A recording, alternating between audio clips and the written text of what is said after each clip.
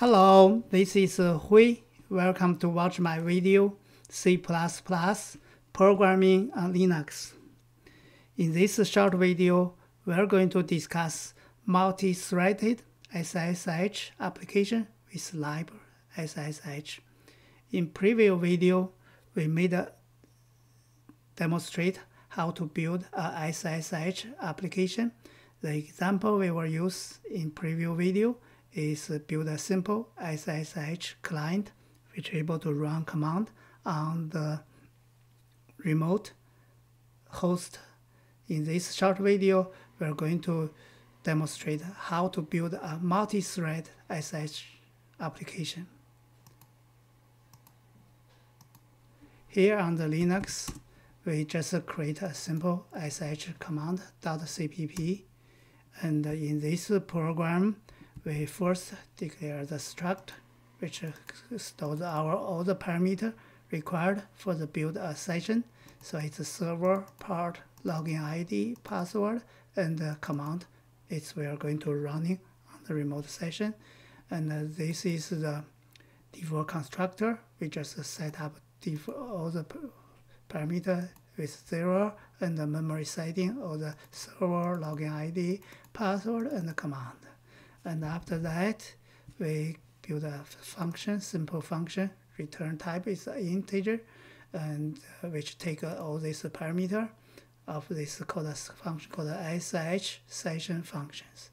So in this function, we're going similar as the previous video. We first start a new SSH session using the SSH init, SSH new. Second, after that, we set up the session option using the function SSH option set, which we set up options the host, the part, and the log parameter. So we're going to set up this with no log, and so because it's just a demo. And after that, step 3, we're going to make a connection of a session to the remote called SS connect, and after that, we're going to authenticate the no host. You know, as a SSH protocol, you have to build a connection and set up the public key and no host, and then we can verify this. If this is no host, okay, and we verify the user authentication, which is the login and the password for the remote. If everything's okay, then we copy the parameter of a command to the m command, and then we call our function run remote cmd, which pass the session and the command. So this function is doing is pass the session and the command. It's doing the start a channel, which is new channel, session channel, new of this session, which is, and under this session channel, and open a new session, sub session for the channel, which is a SS channel open session. And after that, we just send the request, execution request to the remote, which pass by command. We're going to pass from the parameter of this function. After we send the request, we just using the SSH channel read function to read the response from the remote. And then we send the end of channel end of EOF and the channel close, and then we free the channel, and after everything is okay, we just return back. So after run the command on the remote, and then we disconnect to the session, we free the session, it could finalize this SSH, we return back this function. So in the main function, what we designed to do, we're using command, take a few parameters, server, part, login ID, and command 1, 2, 3, 4. So we started initialize our parameter called mparm, and initialize a vector, and for called cmd vector, and the command argument 1, 2, 3 is for the server to the parameter part, and to the parameter login ID, and from the argument 4 up is the command which we store in our vector using the vector pushback. And after that, we using the SSH get a password input from console or terminal, and then after that we get a total command from the vector size, and we make a loop. Each loop we parameter TID, we put the I just for the sequence, and we get a command string and copy to the parameter T command, and then we code our function with the parameter we just build up, and after that we clean the vector and return back. So let's save program, make this program. So we compile this. Let's go to other terminal, run this.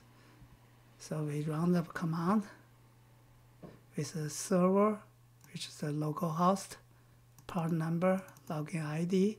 We just pass 3 commands. First is ls -l_txt. Second, we try run the who. Third one, we try to run the ls -l star JSON. And so we enter, and the password is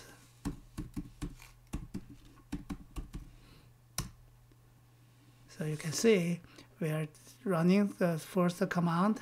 We get a result of first command, and we run a second command, the session, and we get a result of second command, and we start a third command, and we get a result from that. This is the way we are running, not in thread, in the sequence. So one finish, run another.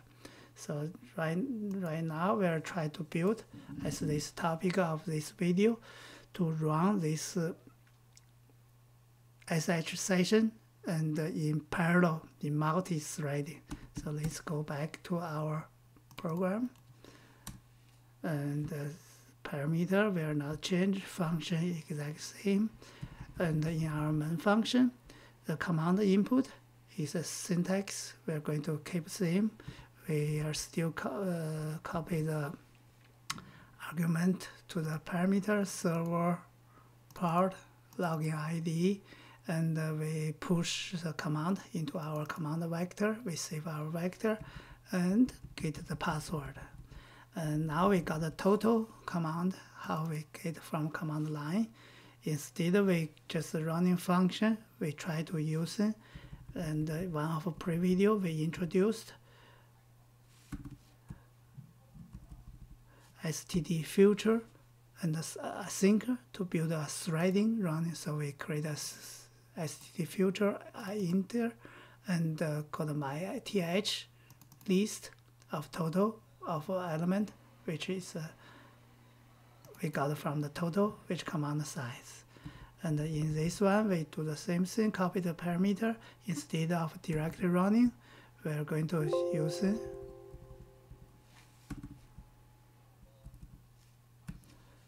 std async. H is a function with parameter. We create a threading of this function, and after that,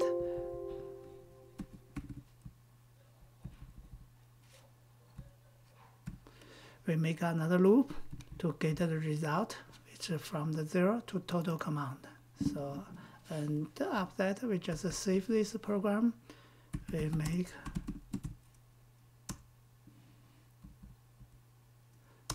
the recompiling. Okay, now we recompiled. We go to other terminal. So this is the result we running without threading, which is the sequence 1, 2, 3, and now we're running the same command as we are. Let's see what's going on.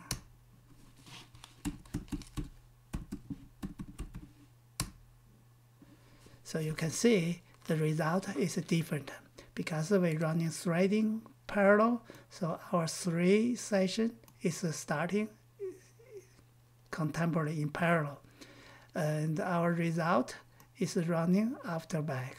So our starting, because it's in threading, it's not a sequence like 0, 1, 2, it's start 0, 2, 1, it depends. So because it's in parallel, and even the result is different. So this one is the command ls star ltx.